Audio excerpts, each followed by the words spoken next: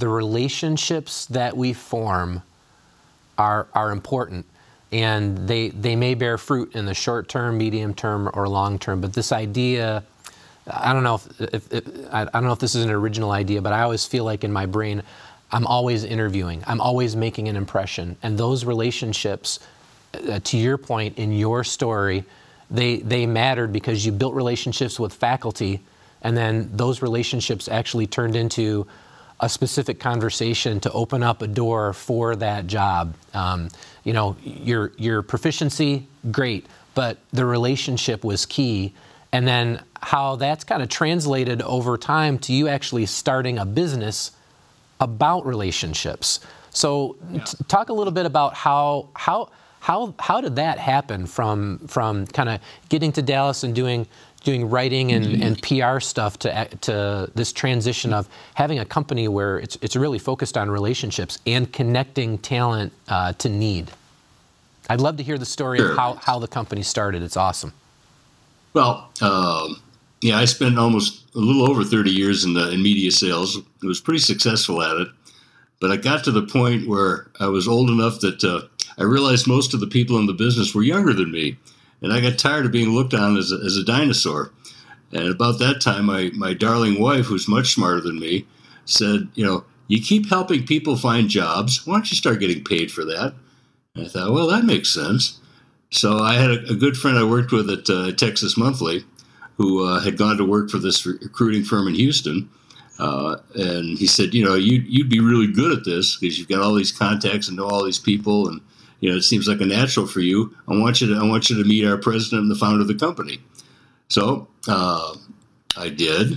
Had a nice conversation with this guy. And at one point I said, you know, it's been my experience over the years that in dealing with executive recruiters or headhunters, if you will, most of you guys are direct descendants of horse thieves. And he says, without hesitation, that's why someone like you who's honest and has integrity will do really well. And I thought, all right, that's a nice answer, Silver Tongue. So I went to work for this guy. I liked him a lot, and he taught me a lot. And the company made me a senior partner after a year and a half. So I was rocking along, doing well. I was making good money. But the company, you know, because it was in Houston, most of its work was in the energy sector. So I decided to leave and, you know, hang out my own shingle and start a company. And I have a partner today who's somebody I actually worked with at the Wall Street Journal in the 70s. So we specialize in recruiting people for marketing communications jobs. So our clients tend to be ad agencies, media companies, any company that spends a lot of money on advertising and marketing, and that includes senior sales and sales management people. So you know we talk to two kinds of people every day. We talk to people who want to hire us to find a very specific person or a group of people, and then I talk to a lot of people who, you know, need help in finding a job. And, you know, there are more of them than the other one. But I talk to anybody who, you know, calls me and says, you know, can you give me a little help? I talk to those people. First of all, I believe in karma. I think somebody up there is keeping score, and God knows I need the points. But I also think that, you know, at a senior level, if somebody needs my help to find their next opportunity, they're going to remember that I helped them.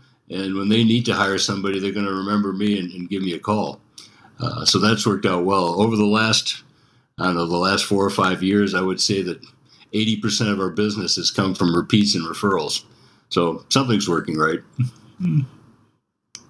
That answer your question? Yes. Well, I mean, but I think one of the things that's just really unique, and as we've kind of talked over the years, and you've just been so generous with your time and help and connecting our students to roles and mentoring, is this idea, and it's become kind of a theme in previous episodes of Level Up that we've had when talking to people kind of at the top of their game. They talk about people that were important in their professional journey that helped them along the way in some sort of mentoring or resourcing way.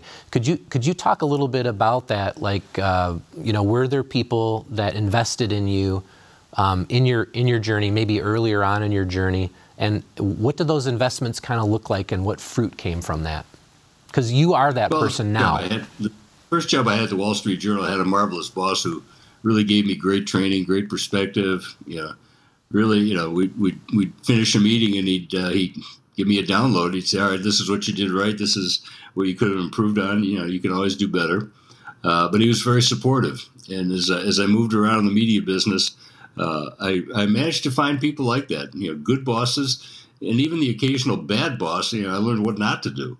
And a lot of it was, establishing relationships with the people I worked with, not only on my team, but, and the customers.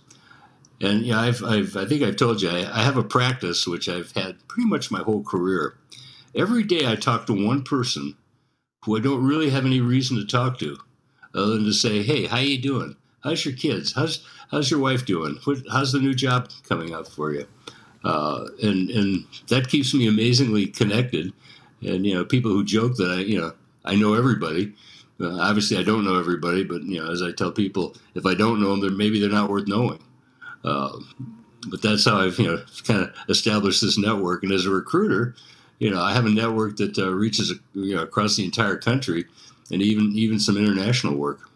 Well, and that goes to the point, like right now it's been trendy for years now on productivity and, all these kind of books with 7 steps to this and practices like ways to stay organized, or all of these, productivity tips and tricks, and even especially in pandemic and post-pandemic, setting up your home office and all of those kind of rhythms. But I think to your point, something that you've done for years that not a lot of people do is, as people are thinking about developing those rhythms of getting up extra earlier, or reading something, or a meditation, or those kinds of things, to think about a five-minute window in their day to say, I'm just going to make a 5-minute call.